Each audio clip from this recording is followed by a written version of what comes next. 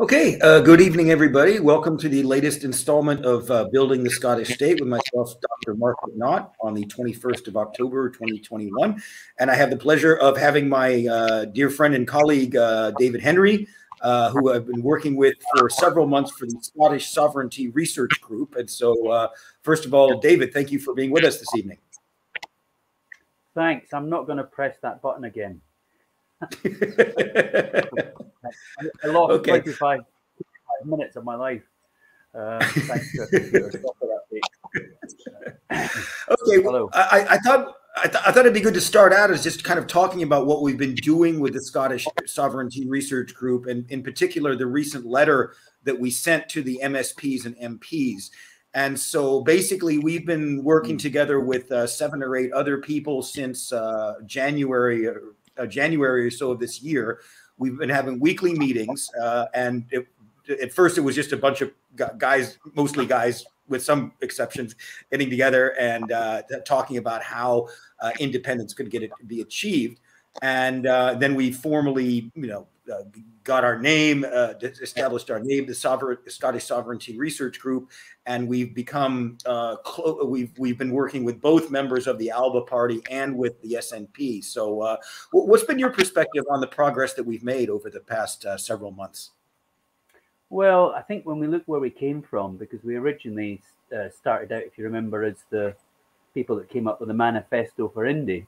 Yeah, and that was we published that back in February. And that's, first of all, I think got us on the right track.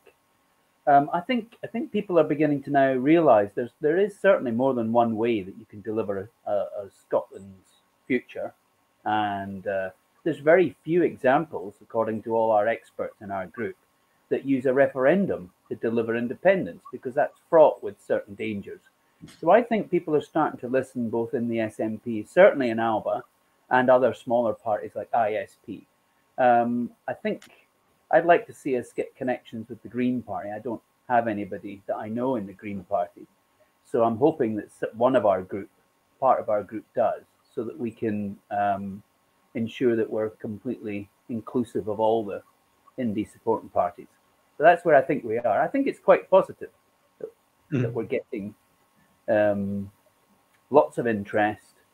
Obviously, as you know, we published in time for the ALBA conference, we published the Treaty of Union document. That's going down really well. We still have plenty available if you want to buy one out there. Make a great Christmas gift. That's the infomercial. You think I'm kidding? This is what it looks like in a frame. That's the center pages. Yeah. But it's really sparked. I think that was very helpful. It's really sparked people's imagination, so that they are now starting to question, first of all, how do we know Scotland's people are sovereign, the Scottish nation, etc., which of course came out of our meetings, as you know. I think what's we've managed to do, where I haven't seen any other groups really do yet, is because there's so many people involved printing our policies and publishing them.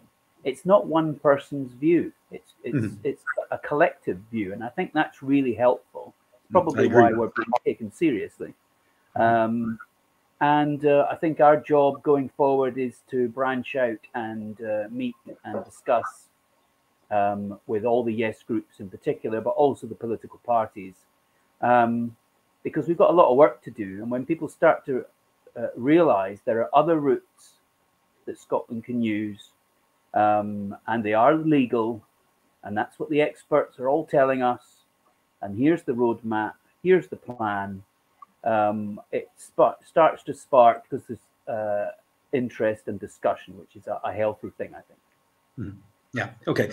Because we recently sent a letter to all of the MSPs and the MPs that are of pro-independence parties, basically saying that look, Scots are sovereign, and the emphasis on a Section 30 order is fraught with peril, not least because getting a legal Section 30 order from Boris Johnson is pretty much barking up the wrong tree, to say it lightly. And also, even if one was granted, there's some big difficulties with the franchise and with the and with the functioning of a referendum if it was done similar to what it was in 2014, because they're using the local franchise. And in most of, at least in, for example, here in France, French citizens can vote in the national and parliamentary elections. But when I was a UK, well, when I was when it was part of the EU, I could vote in the local and the European elections, but I couldn't vote on constitutional issues regarding the French government. And I think that needs to be extended to the Scottish franchise in whatever kind of confirmatory vote that may come about, but that actual Scots, rather than people who have immigrated there very recently, or people who have second homes, this type of thing. I think the franchise needs to be clarified for whatever elections and referendums come in the future. No, and that's obviously, as you know, there's been some discussion within our group about the franchise, and I've seen it discussed elsewhere more broadly. I was coming back from the Edinburgh branch of Alba last night, their first AGM meeting, and we were discussing it in the car. And my thoughts on this are, we have to, not only is the future of delivering Scotland's future got to be a democratic process that is accepted by the international community, but it must include all sections of society on a fair basis. And I think we should be focusing on best practice, so that there's other countries that have gone through this process. What is the best practice? That is what we should be using as well. Mm-hmm. If you remember, Mark, back in when we were discussing, I think it was probably December last year, so it's been nearly a whole year round, when we were discussing the manifesto. I'm the one in the group that questioned all these recent legal rulings and wondering why people were still talking about the Scotland Act. Because the Scotland Act is a Westminster piece of legislation. No. That behind us, that's the treaty. That's the original treaty in 1706, which we've now published. And we didn't spell check it, unlike some other people that did. So you'll find some unusual spellings in there. In fact, I think I now realize where my spelling comes from. 1700s. So I'm not a bad speller at all. I'm just a classical speller, I think. Yeah, there you go. That's it. That's it. So we deliberately didn't spell check it, and it's not that treaty. And I noticed people reading it last night, watched them, and they said, oh, they've seen these articles 1 to 24, 25, I can't remember, 25 articles. But what you didn't used to see is the preamble, which of course confirms that Scotland's an independent country and the Scottish people are sovereign. And now that was confirmed in some rulings recently in the Joanna Cherry case, when she took Boris Johnson's government to court. I sat through the appeal on that in the court sessions and took lots of notes. I also read the ruling in the Martin Keaton case. That was very interesting. And here's a key point for everyone at home who's watching us. In that ruling, the devil is always in the detail. People need to remember that. And in that ruling, the judge said that although the Parliament was reconvened under an act from Westminster, that the Scottish people were sovereign. It is the people that decide, who are voting for that institution, and in those elections decide what powers it's got, not the people that invented it. So that's the Scottish people that can decide what powers the Scottish Parliament has. It doesn't need to refer to Westminster or to any Conservative MPs in London, which of course they outnumber us. It's got nothing to do with them. They can say whatever they like. It is purely a matter for the sovereign nation, i.e. the Scottish nation. So there's no doubt whatsoever the power lies with people in Scotland. You don't need to ask for permission. You don't need to wait for somebody else to give you a date. But you do need to do it in a democratic process that's fair and that the international community will accept, which is what we've exactly proposed. And obviously, you're right. We've written to the MPs. We haven't written to the MSPs yet, but that's coming, I think. Actually, I did. I sent that to the MSPs as well. Oh, you sent it to them as well. I haven't seen any answers from them. I know. All we only got one. Response total. So. Oh well, we'll just have and I think this is it. I think there's a combination of things going on here. I think some of our politicians don't actually understand the history, and they don't understand that the people are sovereign, and they've, if you like, just accepted that, oh well, the Electoral Commission and David Cameron agreed to a referendum, so that's how it works. In fact, that's not how it works, and they really do need to brush up their history a bit, which is what we're helping people understand, is their history. And because, I mean, I was going to say, do you remember the amount of discussion we had on what would be our not the logo, but our sort of statement, our strap line for the group, apart from the long time it took to get a logo. Many weeks and lots of discussions, and what color will we use and what do we want it to say. But if you remember, and I think this is what's really interesting for people, we came up in the end with a very simple 3 words: empowering the nation. And we're empowering the nation through information. So as people realize that they're sovereign and it's up to them, they also have to start thinking about what sort of country do you want to have. There's no point becoming independent if you just repeat everything that Westminster does. That would be a complete waste of time. So I see some questions coming. I'd like to answer that one if you don't mind. Well, go ahead, please. Yeah, did Brexit breach the Treaty of Union? Yes, absolutely it did. In fact, it's the most recent glaring breach of the treaty, because the Scottish people in that referendum for the EU in 2016, 62% voted Remain. Now, just because our neighbour south of the border majority voted to leave, that doesn't mean we have to leave. And therefore, and English laws are not allowed to overrule laws in Scotland. And yet here we are. Scotland was part of the EU thanks to its part of the Union. The other partly of the Union, England, decided to leave, and we just have to do whatever they do. Well, no, you don't. So that straight away breaks the Treaty of Union. Scotland's a sovereign nation. It's up to the people in Scotland to decide if they wanted to leave the EU. The majority that took part in that vote said that they wanted to remain. So hopefully that's answered your question. Yes, it did indeed break it. Now, what do we do about that? I think that's just as important. So first of all, our group, and I know that a number of Yes groups have contacted us, and they are asking us to come and do presentations around the country to explain not only the roadmap that we have published and sent to the MPs and MSPs.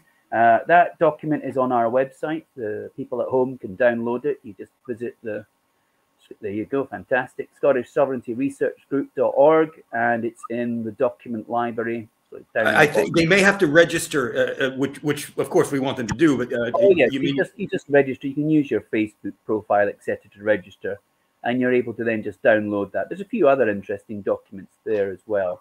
And in the future, there will be a video library with short videos on different subjects. And of course, we're more than happy for our members of our team to go and present and discuss and answer questions. So by all means, please visit the website and you can download the document yourself. It's quite a detailed document. I mean, the road plan, this idea, do you want Scotland to be independent? Yes or no? Well, nothing in life is that simple. And therefore, I think people need to actually spend a bit of time looking at what are the options, what sort of country do you want. We've laid out as a group what we think should happen, and that's gone to the politicians. I did notice that Ian Blackford said that their SNP Westminster group is going to meet to what was it, refocus on independence. Yeah, and I've actually sent some messages to him over the last couple of days, emphasize, and he's got our documents. I'll put it that way. He's got our documents. He knows what what we're proposing. So, and I asked him to please take that into consideration when he meets up with the other MPs. So yeah, we'll see I'm not going to comment on some of the more cynical views out there, but I do wonder what's been going on for 7 years. What I do like, though, and I actually think this is healthy, we need to take Scotland's future and the future plans and what sort of country we want out of the hands of one political party, or even political parties generally. This is about everybody. It's our futures that's going to be affected. So the more people that get involved in these discussions, the better. I mean, I met a woman over at the Hope Over Fear a couple of weeks ago. And I've met her before, actually. She campaigns for, so I've said, she contacts me, we'll invite her to one of our weekly meetings. She has a completely different subject that she wanted to be considered. And this is why you need more people involved, because while we think we're dealing fairly, here's something that we've not thought about, which I hadn't thought about. She campaigns for organ transplants. Apparently she'd had a lung transplant herself. And she told me that all those operations are coordinated and are carried out in Newcastle, in the north of England. And I said, well, what about if we were independent in the EU? Can people? She goes, no, those type of patients can't fly. They can't go in a plane because they don't have the lung function. They have to travel at ground level. So that means traveling, say, to the EU, if we were part of the EU, single market again, would be very problematic because it's going to be a long journey to get there. So that needs to be taken into account. And that's something that we've not mentioned that. We have mentioned that we need to have a national assembly, that all sections of society, the politicians as well, the different parties, but different groups, church groups, you name it, should all be involved in that to help plan the future and come up with the recommendations. And I certainly think that's the way to go. And that is exactly the type of subject that I would never have thought about because I've never had experience of it. So clearly we need to have that in place for going forward. When Scotland declares its independence and starts its future, we need to have an agreement between Scotland and England's health services and all that. And of course, if we're going to be similar to what happens in Ireland, the UK and Ireland have a free travel area, which predates the EU and is still in place. So I would expect that Scotland and England and Ireland and Wales will also have a free travel area, so that people, and it will be similar to so all these things are in there to be discussed. What will happen with the border? The border is quite a simple thing. It's not difficult, not unless you leave it to Boris Johnson, of course. But a border could operate very similarly to Switzerland and France, which I've been back and forward many times with goods. Now, if you're just traveling yourself, there's no real issues at all. There's even buses that go backwards and forwards. Nobody comes on and stops the bus and get your passport out. That doesn't happen. However, for goods have to be checked, and they have to have been either checked or they've been pre-approved, and you've got an agent. That'll be similar, I'm afraid. England's leaving the single market regulation. Scotland wants to be in line with the EU. So we need to have our standards, food standards, etc., and product standards in line with the single market. The single market is our future. England, if it's going to go down this lower standards of food and bringing in imported stuff from the other side of the world, well, that's up to them. However, that our product that we produce here, food and drink, etc., and fisheries, is of a higher quality than some of the stuff that they can buy. Yes, cheaper, but why are we talking to countries? I mean, I noticed there's a trade deal announced today, £2.5 billion worth for New Zealand. Whoopie-doo-dah. I mean, my God, it's so insignificant. And if we believe in climate change, why are we doing trade deals with a country on the other side of the world? Yeah, for things like onions and meat and stuff like that.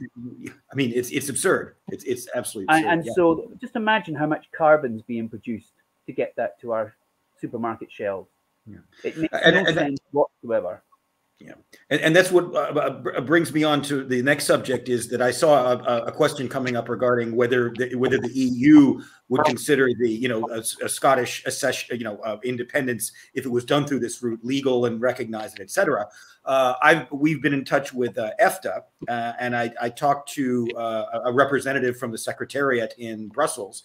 And basically, and when I contacted him before, I was asking in the context of if Scotland were to become independent through the basically what we laid out in the manifesto for Indy, whereby there's a big majority, SNP1, ALBA 2, 90 seat plus majority, etc. Would you consider? What would EFTA consider accepting Scotland in? And he's basically said, yeah, if you're independent, or more specifically, if Scotland has the power and the competence to negotiate international treaties and the powers to abide by them, they just send a letter to the EFTA Council. They would welcome Scotland in, and they would help Scotland get back into the EEA and the single market.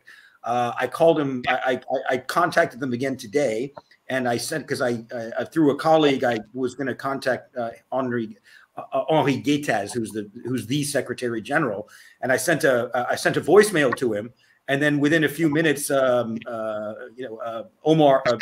Thorfiner called me and said, that I talked to before. And he said, well, look, the same thing stands as what I said a few months ago, but nothing's changed, meaning Scotland hasn't become independent. And so, but as soon as they, but they're indifferent. They don't give it. They don't care whether it's a Section 30 order or not. And they're not religious on, international acceptance. It's simply, according to their articles, the Scottish government simply needs to have competence over international treaties and the powers to abide by them. They don't, and they don't really care. Otherwise, they're like, come on in.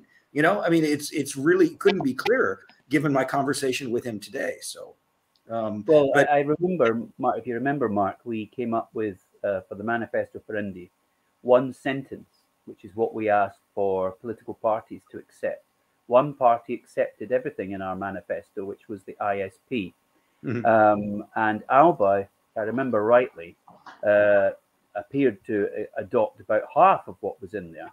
And for anyone who wasn't aware, and we sent this to the SNP as well. So let's just imagine that they had accepted and put this at the top of their manifesto.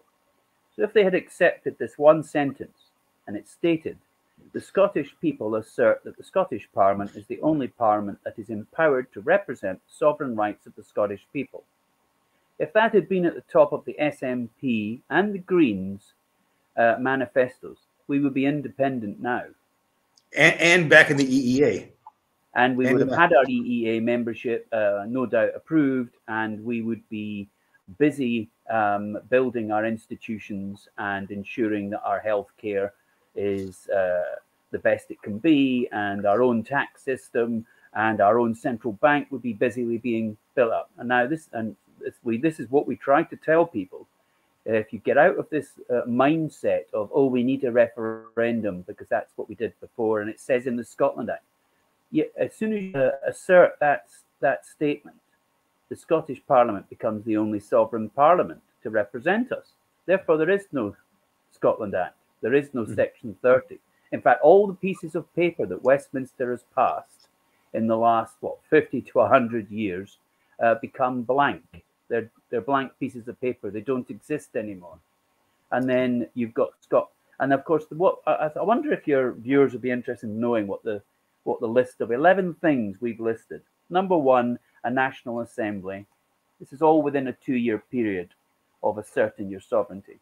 Number two, international recognition, which the group's been busy trying to ensure that's already lined up. Number three, membership of EFTA and re-entering the European Economic Area, customs union essential if you want free movement without lots of paperwork and costs, as I know.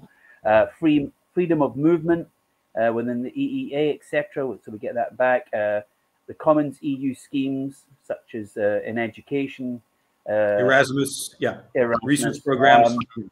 Yep. And then here's something, and I've seen other people talk about this and touch on it.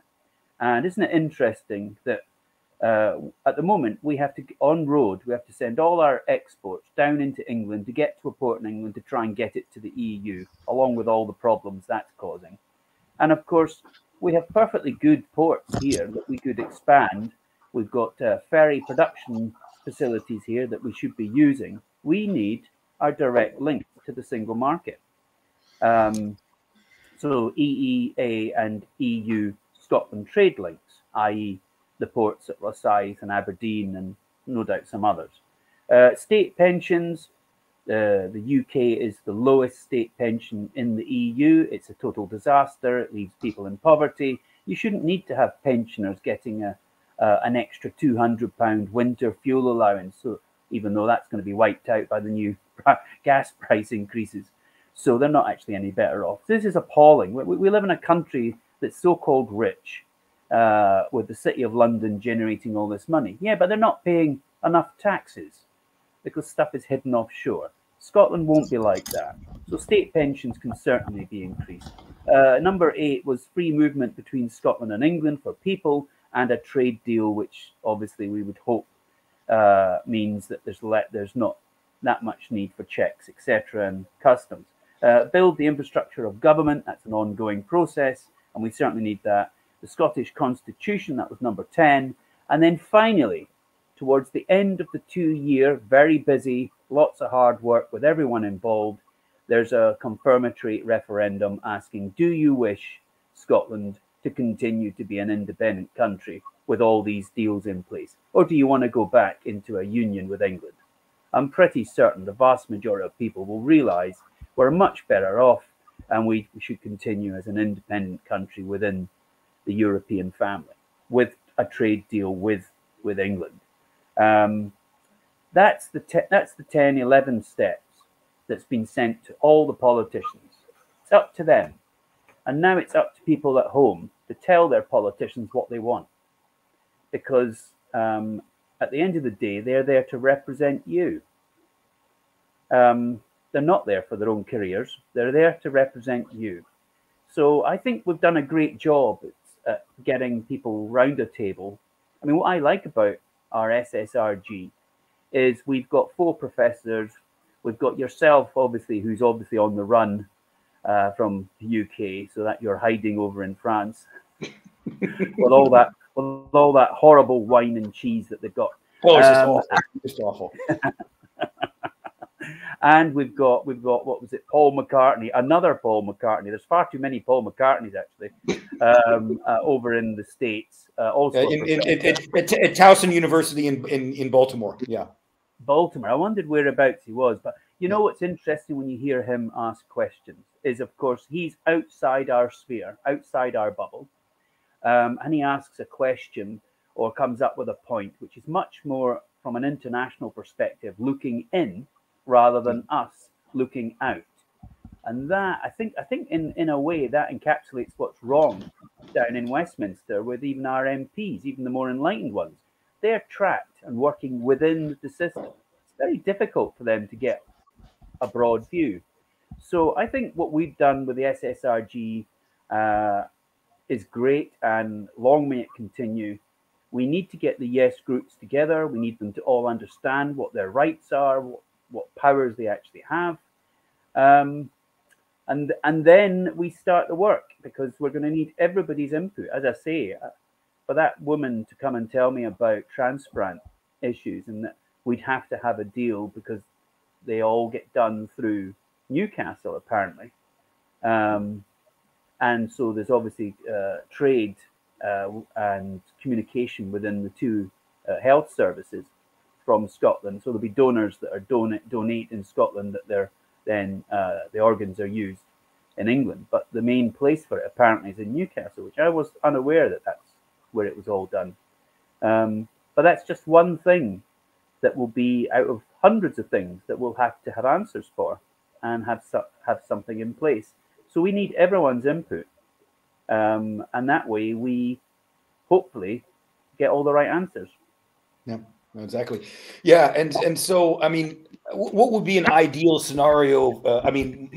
My ideal scenario would be within, I mean, absolutely optimally that like both the SNPs, the MSPs and the MPs embrace our strategy. Within the next couple of weeks, the MPs vote, the Scottish MPs vote collectively to withdraw from the union and dissolve the Treaty of Union. The MSPs vote, the pro-independence Green and SNP MSPs vote to affirm the Scottish Parliament as the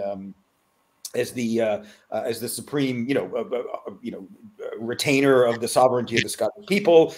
Then we send a letter to they send a letter to EFTA that we can help draft, and then Scotland is back Scotland is in EFTA and back in the EEA by Christmas. That would be beautiful. I don't know if it's going to happen that way, but I think that's unlikely timescale. I do think I think there's a process before this, which we're now in, whether people like it or not. We're now in. We're asking the awkward questions, and we're getting answers. So you've got the currency group who have done lots of work on a Scottish currency and a reserve bank, and of course that is the way to go. That work continues. And the good thing with us, I think, is we're not claiming to have all the answers. No. We're just asking the awkward questions and finding people that do have the answers. Yeah. So what I think will happen and what's likely to happen, I noticed Alba, and I only noticed it the other day. If you remember at the weekend at our meeting, I said we should try and help pull together some form of conference, and have international guests there and civic leaders, etc., to help with the policy to keep this all moving. And it turns out that the Alba Party, the first thing they announced, which I wasn't in that room at the time, so I didn't know, they want to have one after the next council election. They want to see basically a citizens' conference about constitution. So I think that's our next step. Our next step is to try and help that happen. Yeah. I don't think it should be a political party that drives that, because then you end up with tribal politics and other parties don't want to be part of it because it was their idea. And that's why I think our group is going to be central, that we pool all the parties together, we bring in the international guests, and we help this constitutional convention or conference, whatever you want to call it, to actually set us on the right road. And so I think that's going to be next spring before that happens, which gives us time to convince people. Sure. And when are the council elections? They're May, so I can't remember the exact date. So it's usually the first week of May. So I noticed someone saying, what was it? Already a very comprehensive constitution Scotland drafted. Indeed, there's I think two. There's several. There's at least four. There's at least four. Well, and he's probably referring to the one that I presented to the Scottish government, to Mike Russell, and was basically ignored after that. But there's more than one. Yeah. Yeah. Well, but there you go. So there's four versions of what different people think is important in a constitution. And without a doubt, a constitution is needed, because I think the first thing we need to have established is what powers and rights do we want Scottish citizens in the nation to actually have. And I think that's important, that people have put thought into that. So I've not read all the different constitutions. I didn't know there was four. I did skim through, if you remember, Robert and Ronnie's one, that their overview. Grousebeater did one, and Elliot Bulmer has produced at least one. I've heard of that one. I don't think I've read that one. Yeah. But I think it's my view on many things, and it's why I like being part of the group. I would like us to look at all these options and steal the best practice from each one. Exactly. That's what I thought all along. Come up with a constitution that covered everybody's wants and didn't leave anything out. And that you don't really get that if one group does it, because of course it depends how wide their inputs were.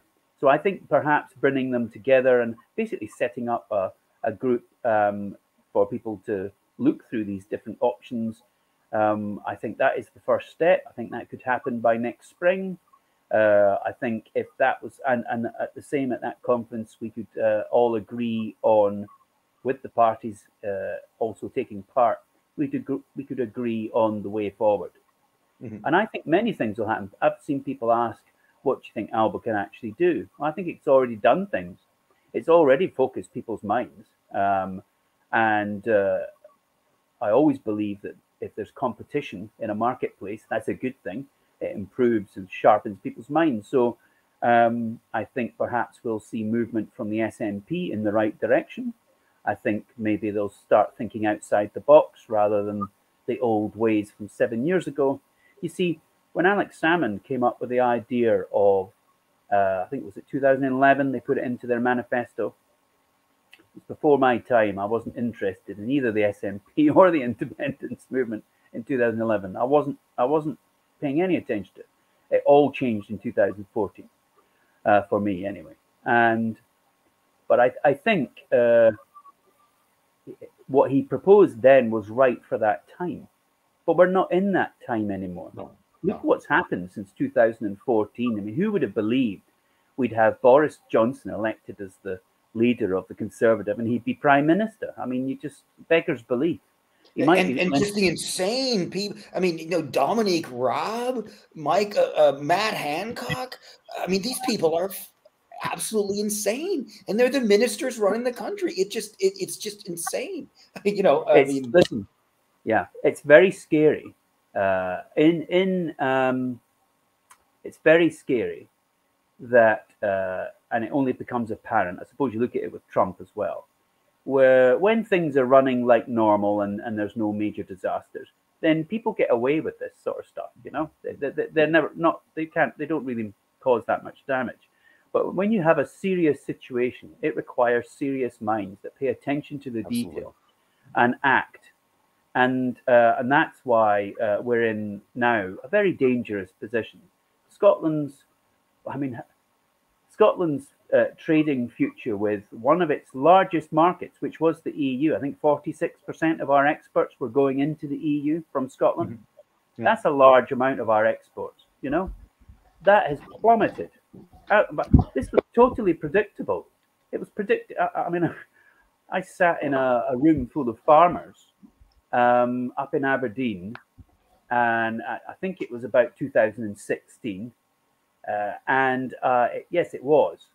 And I sat and listened to, and in fact, they had a vice president of the National Union of Farmers on that panel, and he ran a dairy farm, and he was against the EU.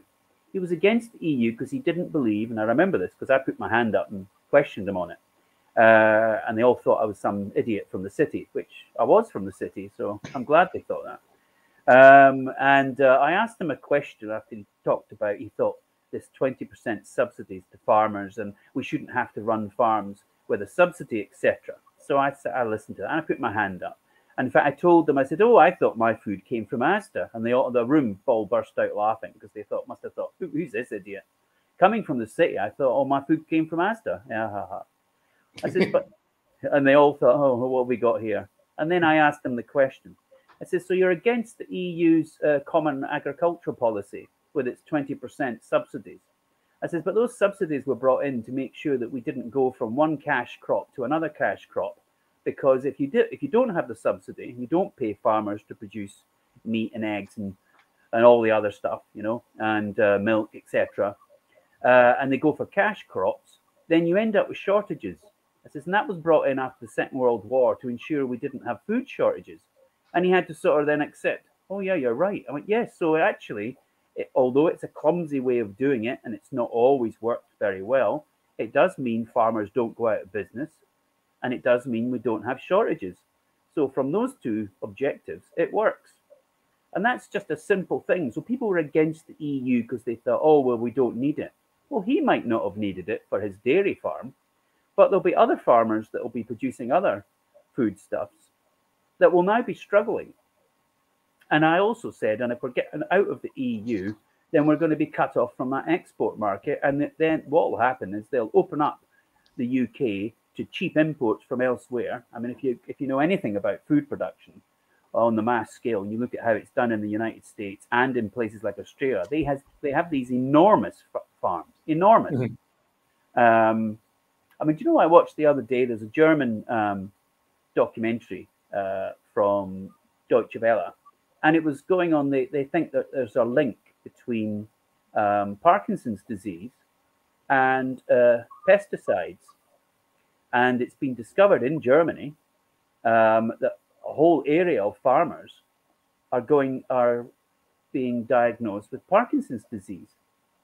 And the only thing that seems to link them all together is the use of these certain pesticides. This is why the EU is important, because those pesticides are now banned. Yeah. Yeah. And so it just annoys me when I hear people bashing the EU about the terrible things it does. Really? Actually, it does a hell of a lot of good, and we should have realized that. But we were never told half of what it does. No, I mean, and it's like it is very much like the constitutional plumbing of the single market. You know, I mean, the whole idea that you can go into a local store and buy stuff from all over Europe, and that there's free trade, that there's no, you know, that there was, you know, people on a lorry could just get on at Dover, go over to Calais, no problems, no paperwork, just seamless. And now that's just been ripped apart. And nobody. Yeah, I knew that because I used to do the Geneva Motor Show for about 8 or 9 years, so I know that Geneva, in case people don't know, it's in Switzerland.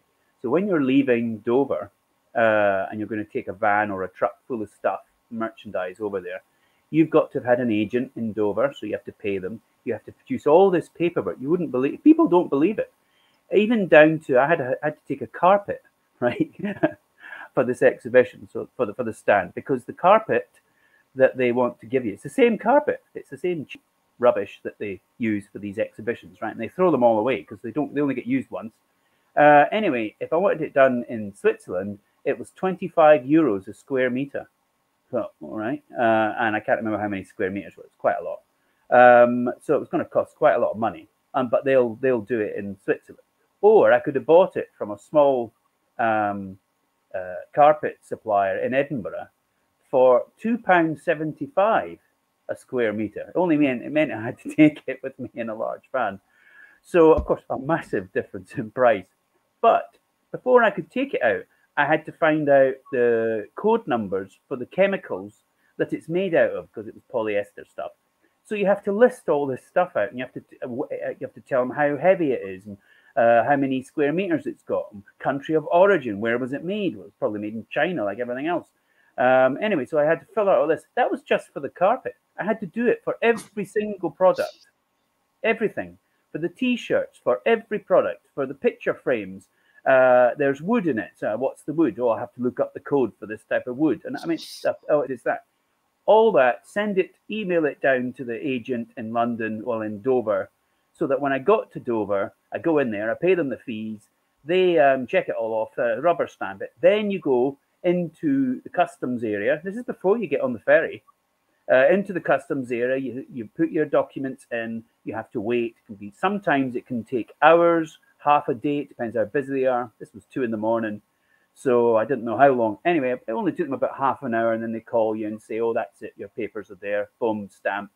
You're now allowed to drive and get on the ferry. So we drove the big van onto the ferry and drove all the way through France, get all the way to Switzerland, and then you've got to have your agent in Switzerland ready, and then you go through all that process again before you can get into Switzerland. Then you go to the exhibition, and then you start building your stand.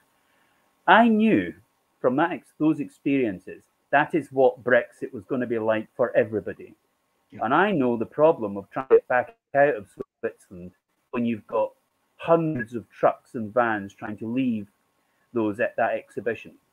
And it took me nearly a whole day just to get my paperwork and pay the fees, the 2% tax that I had to pay. A whole day I was stuck there waiting. No idea how long it's going to take. It's gone. The agent sends it to the customs department in the Swiss government tax office, and you just have to stand around waiting and wondering how long is this going to take before I can leave the country, because you're not allowed to leave. They won't let you through the border. And eventually it comes, you pay the fee and like 400 quid's worth or something. Did you actually make? You're allowed to leave. Did you actually make money off your ventures? On that one, no. Basically, it just about covered its running costs. But I mean, if you're there for 2 or 3 weeks, you've got accommodation, you've got all the fuel. I had rented the van for a whole month, so there's the rental of the van and insurance and all this, because you have to have insurance to go over Europe. Now it's even worse.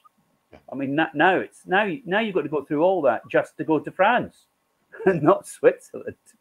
So I knew Brexit was going to be a disaster, and anybody with half a brain would have known that. I wouldn't have predicted the shortage of truck drivers, because I didn't know how many EU truck drivers there were. I knew there was quite a few, because you see the European number plates on the trucks at Dover a lot, coming backwards and forwards. So I knew that, but I mean, we've got the perfect storm. We're cut out of the single market. Our economy's being damaged, and frankly, I think the SNP missed a massive trick. They should have moved last year before we were dragged out. But let's not forget this. This isn't the SNP's fault. This is the unionists' fault. This is the cost of being in a union that basically does what England wants and ignores what we want. Exactly. So there's a simple solution. Let's take our future in our own hands and do it so it benefits us. Like all the other countries. Was it 60-odd countries? I mean, you probably know better than I do, Mark, how many have actually left British rule. And many. It's more than that. I wrote it down in one of the articles I did, but it's many, at least 60. And none of them want to come back. None of them are banging on. No, I'm shocked. Oh, please, Westminster, we missed you. We missed your brutal colonial rule so much. Please, can we come back? And we'll be your subservient. How could any of them survive? How could they survive? What currency would they use? Oh, they won't be able to. They figure it out, man. They figure it out. It's the same nonsense. And the people in Scotland are smart enough to know that it's nonsense. So. It's about giving people, I think, a proper framework. It's clear that what we've sent out is having an effect. And I've heard that there's politicians having discussions. So although they haven't answered immediately, I think politics, even in Scotland, I think it's regarding our letter specifically. Yes. So it's getting attention. Good. Good. I've sort of been hinted at that's getting attention, but I think. To move something like a subject like this, it's a bit like having a super tanker. It takes a hell of a long time to change exactly, direction. and it's a question of navigation. It's not you're not going to fit through any little things that small inlets. You got to just go in the right direction and navigate it so that within the days or weeks or months that you get to the destination. But it's not just just press a button and get there automatically. But we don't want it to be quick and overnight, because we want it to be. We want it to be right. Exactly. Exactly. We've got. I mean, the only thing I agree with Nicola Sturgeon on recently is we do have time now, because we don't have an emergency election. Although I think we've only got about 2 years to the next general election. I mean, it's frankly ridiculous to have a general election basically every 2 years, which is what's been happening. Mm-hmm. I mean, it's extremely. As anyone who knows who goes out and campaigns, it's extremely tiring for the campaigners and for the activists that deliver the campaigns. And we've had we had the referendum, then we had the general election 2015, then we had the EU election 2016, we had another general election 2017, another one in 2019, and we had the council election as well. I think that was 2017. And now we've got another council election next year, and we've just had an election for the Scottish Parliament. I mean, it is exhausting. Just very quickly, John Nicholson, since 1939, 62 countries have got independence from Westminster, and not one wants to get back in. So I am extremely thank you, John. Thank you, John. I'm extremely shocked that none of them want to come back to have their economies ruined by the British. I mean, I do remember their MPs laughed at and belittled, and then their language suppressed and their culture suppressed, and their I mean, you know the score. So I think I mean, somebody did ask me over at the Hope over fear. So I think the message I'd like to get out every single yes supporter needs to put their country first before their party. And that goes for everybody, because we need to be focused on what's best for the country and best for the Scottish nation and best for all our futures. We can argue about which party we want to vote for later on, and I'm sure we will. But at the moment, this is the biggest danger to us. Our way of life is being ruined. You know, I mean, I just, apart from there's job shortages, so there's shortage of people for the jobs because they've left. Well, isn't that what the people in England voted for? They wanted rid of all the foreigners. Ironically, yeah. Basically, the Brexiteers said, we frickin' hate you foreigners, bugger off. They did, and now they're like, oh wait, please come back. We want you back. Please come back. And they just, you know. I mean, you just have to say, I'm sorry. I mean, maybe it's because I've traveled so much and driven. I mean, I even drove to Germany in a day from London to get a document signed. It was absolute madness. And it wasn't until I got back to London, all within one day, right? Hired a little car, got the insurance sorted out, had to get a stupid sticker for the back for the GB thing, only to find out the car was all plastic and glass at the back, so it wouldn't stick to anything because it was magnetic. I went out to go like that and it fell off, and I thought, what? And then I knocked on it. It's all plastic. Piece of shit. Yeah, it was. It was a piece of shit. This tiny little car. And do you know what made me laugh at customs at Dover when I came back? Because they must have thought, that's suspicious. That number plate only went out about 12 hours ago. Yeah, because I basically got on the ferry, got to Dunkirk, drove from Dunkirk, so that's France, into Belgium, Belgium into the Netherlands, Netherlands to Germany, back round, got it signed. I was only in Germany about an hour and a half at the most. Back, fill up the car with fuel, drive all the way back on the ferry. And you know, and of course, there's no borders. You see the big EU border for the Netherlands. You're leaving the Netherlands. Oh, now you're in Germany. Now you're in the Belgium. You think, bloody hell! There's no borders. You just keep driving. No, exactly. You know? The only time you're in Belgium. When I first came to France, I remember driving down to Spain, and they had the buildings of what was the border check places there. Now, I mean, you're driving through Toulouse, and it says, "Oh, Barcelona in I don't know how many kilometers." You know, it's and you can't imagine that. You know, like driving down the M5 or whatever, and saying, Barcelona or Paris in this many kilometers or whatever. It's just Yes, we won't. I mean, I think we should. I sometimes think we should just build a big brick wall. You know, we'll do a Trump. We'll build the wall. I mean, that's nonsense as well, isn't it? But what that reminded me of, though, when I got back, customs. So they pulled my little car in for a check, right? Asking me where I had been. What was the purpose of my trip? I thought you shouldn't even be asking me that. It's meant to be free movement. Being a typical Scotsman. England's border patrol. I thought, oh God, this is the only place that asks me what I was doing. Did I have anybody hidden in the car? And I just laughed and went, well, if you could find somewhere in there to hide someone in this Citroen C1 tiny little car, or it was a Peugeot, I think 107 or something, anyway, whatever it is, a tiny little thing, you know, that there's no room in it. I went, well, what do you think? I've got a person hiding in the boot. There is no boot, you know. So I had to explain I'd gone over to get legal documents signed, and we couldn't risk these original documents going missing. If the courier had lost them, it would have caused us a lot of problems because there was people in different countries had to sign them. So this was the quicker way of doing it and cost me less than using the international courier. So that's why I'd done it. So I had to show them the contract that had been signed and countersigned and witnessed and all that. Oh, right. So they must have thought I was a drug dealer or something, you know, in a tiny little hire car. Yeah, instead of a 100,000-pound Mercedes or something like that. But anyway. Yeah, I thought, see that black BMW? That looks suspicious with the black windows. Let's stop them. No, I mean, it made me laugh. However, what it reminded me and what highlighted is there's no borders between Belgium. I mean, I was going to say the only time you know you're in Belgium is on their motorway. They all drive like maniacs. Yeah, and the quality of the roads is terrible. Their roads are bad. Yes, theirs are worse. Whereas the Netherlands roads were immaculate. I mean, immaculate. Same in France. Their roads, in mind you have to pay. No, they're excellent.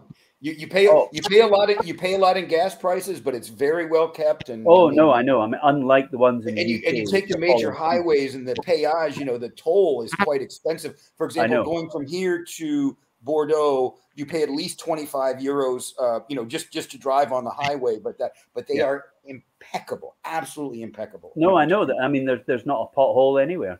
Yeah, I know they look like they're brand new. But there you go. So I think Scotland should have roads like that. Yeah. And we just need to be planning our future. Our direct links to the EU are essential. Trade to the EU is essential. And of course, there'll be trade with England. Of course, there will. I mean, it's an interesting and it's a little known fact, but Scotland generates all its own energy and exports electricity to England. So when they all go on about, and what if we don't buy it? Well, don't buy it. In fact, I'd like to know what currency they're going to use to pay their electricity bills, because they seem to forget that it's the seller that decides what currency they accept, not the buyer. Yeah. I'll give you these bits of monopoly money. No, thanks. We won't sell it to you. And they rely on a connection with France. And I notice France is threatening to cut them off. Over fishing licenses in Jersey. Exactly. Yes. Exactly. So isn't it? I mean, but you see, it's just the British mindset of they used to run an empire. So they think the world owes them a living, and that everybody has to conform, and everybody has to conform to their standards, or else they're screwed, because they're Great Britain or they're England, and everybody else are these little tiny colonies that can't survive but for the grace of the Queen or whatever. Anyway, okay. Well, I always used to think in London. I always used to think it was like living in a theme park when you were in London city centre. In the centre of London. And there's Nelson's Column, and there's Hyde Park Corner, and all this. I just think it's like living in the past, in Buckingham. Very quickly, David is brilliant. Great show tonight, Mark. Thanks. And I know he's brilliant. That's why I asked him to join the SSRG. But I'll send the check to her later. Thank you very much. Well, listen, we've touched on things. I think my message that I'd like to get out to people is get back in touch with your Yes group, get them together.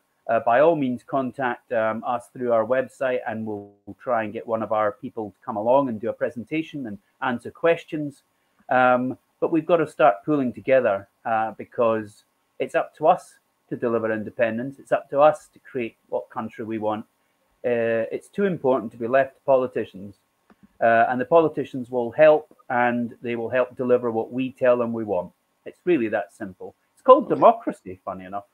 I know. And if we can actually create, really create that in Scotland, where it's never truly been before. I mean, it's been more democratic since Holyrood was created, but it's only very limited powers over certain areas.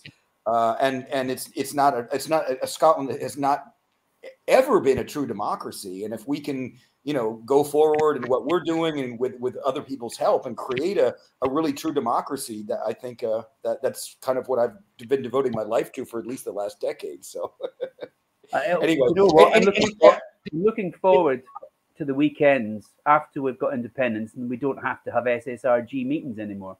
We could just have annual reunions and stuff like that. We'll have a yearly party and say, God, remember when we got those politicians? We're in our wheelchairs and stuff. Oh, remember back when we got Scotland independent. Do you know what? That we need to launch a competition for people to try and guess who the pictures are. Right in that.